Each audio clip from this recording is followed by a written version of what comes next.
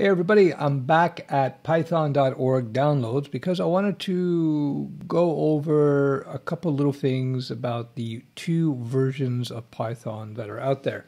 So as you can see here, we have Python 3.5.2 and we have Python 2.712. Now effectively, nerds would call this version 3x, meaning branch 3x.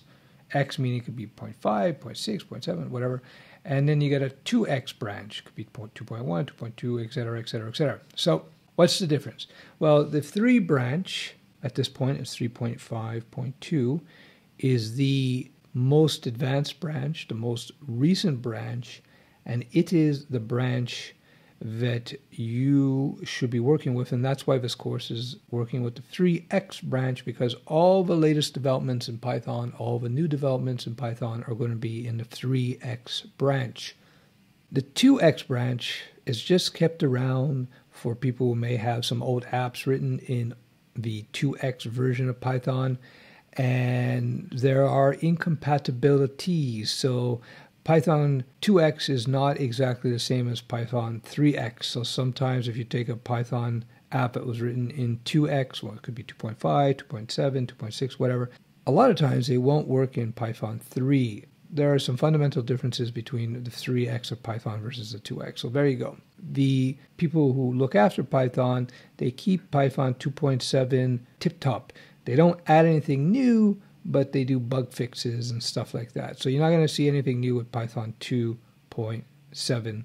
That's it. It stops at 2x. It's not going anywhere. Whereas Python 3, you get all the new stuff. So, of course, you're working with Python, you're going to work with new Python. So I just said that, so we'll stop there. So when we started this course, we installed Python 3 on your machine, whether it be Mac or PC, and we're doing our work on the 3.5.2 version. That being said, I want to show you a couple of things in Terminal in Mac. So I've launched my Terminal in Mac, and the reason I've launched Terminal in Mac is because Mac comes with Python 2.7 built in. So that's kind of cool.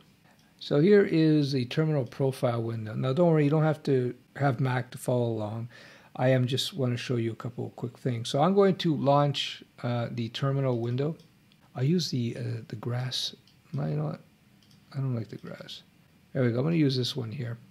So let me just make the text bigger. So this is something called Bash. This is basically the text interface, the way you can talk to the Mac OS directly. So I'm going to type in Python --version. And what this is going to do is I'm basically asking Mac, what version of Python do you have installed? So I hit enter, and the default version, as you can see, is 2.7.1.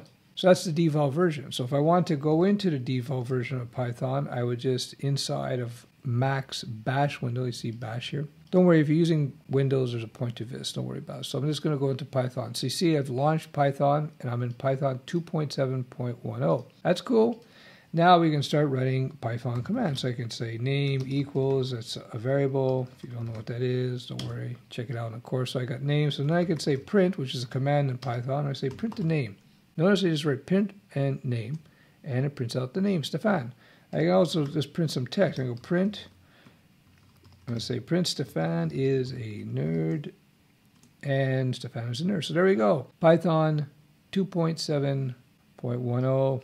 Notice the print command, print name, etc., etc., etc. So now I'm going to exit out of this. See, I'm outside of Python now. So what I want to do is I want to go into Python 3. If you remember at the beginning of the video, at the beginning of the course rather, I installed Python 3. So I'm going to just type in the command Python 3. And this tells Mac OS within this window here to start using Python 3.5.2. Now you might be using Python 3.6, 3.7, who knows. This Python is a June 2016 Python. So anyway, so we're going to go back here. I'm going to type in, I'm going to do the same thing. I'm going to create that variable equals name. I'm going to say Stefan. So it's in there. Now watch what I do. I'm going to do it just like what we did with Python 2.7, print name. Watch what happens. Boom, I get an error. So I tried that, and it says file error on line 1. This is line 1. and it shows me where the error was. Little arrow points up here, so it's at the end. So it says syntax error, meaning error in my code, missing parentheses in the call to print. Call to print, what do you mean by that? Well, I was using the print command built into Python, and I was calling it.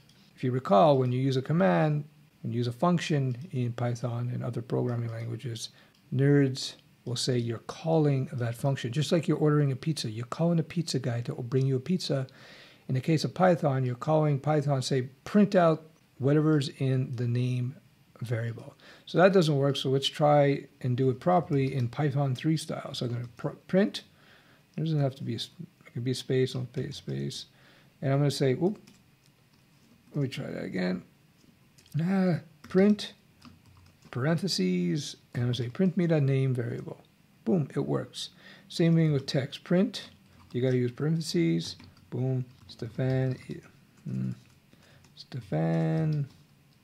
eats pizza. Not as much as I used to. That's why I've lost a lot of weight. If you want to lose weight, it all comes down to how you eat more than anything else. Prince Pizza, it works. So there you go. There is the difference between, well, it's one of the differences between Python 2.7 rather, and 3.5.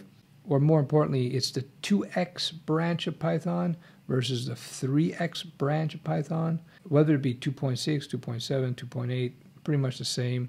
And whether it be 3.1, 3.2, 3.3, etc., pretty much the same. When you see 0.2, 0.5, or whatever after the main branch, it's usually just bug fixes, minor changes. But there is definitely a big difference between Python 3 and Python 2. You will find old apps out there that are still written in Python 2. That's why I wanted you to be aware of that.